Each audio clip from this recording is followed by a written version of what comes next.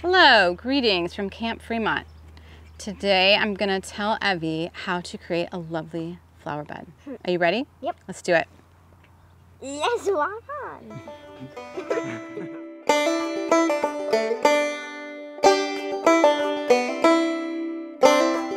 Okay, Evie, the first thing that you need to know when you're creating a flower bed is, or really landscaping your yard in general, you're gonna need to remove things.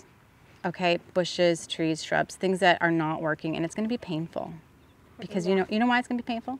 Because there are some flowers and... They might be alive and doing well, yeah. They might be alive and doing well, but they're not the right fit. In this little space right here, there was some bamboo shrubs. I personally do not like bamboo. Yeah. I think they're pretty invasive. So they had to go.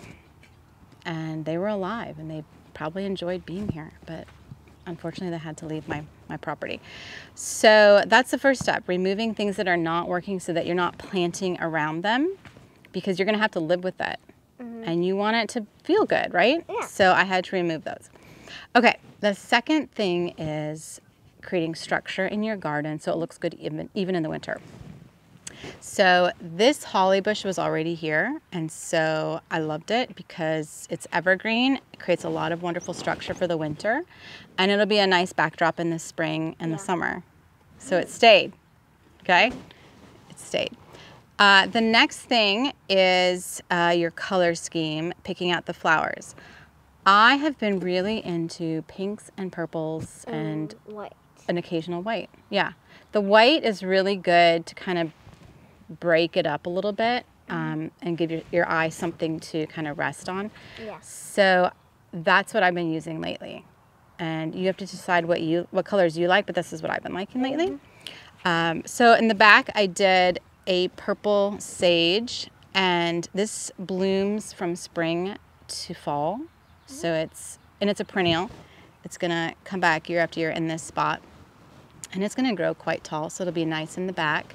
And then in the middle section here, I did a Gara, which I love. Yeah. It's got these wispy little fronds here with this white flower. It's beautiful.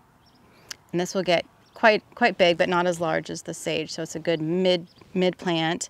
And then in the front here, I'm putting delphinium, and this is gonna be blue. And I actually bought this online from White Flower Farms.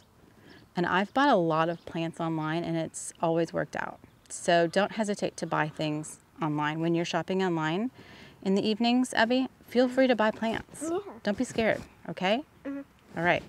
So we're gonna put this last delphinium in here and throw some Happy Frogs soil conditioner over it. Give it some good water. And maybe in the next episode, I'll tell you my other secrets that I add, okay? My secret sauce. That's coming up next, all right? Yep. So save that in your diary. Okay, thank you for coming today on tips and secrets on creating a flower bed on your property.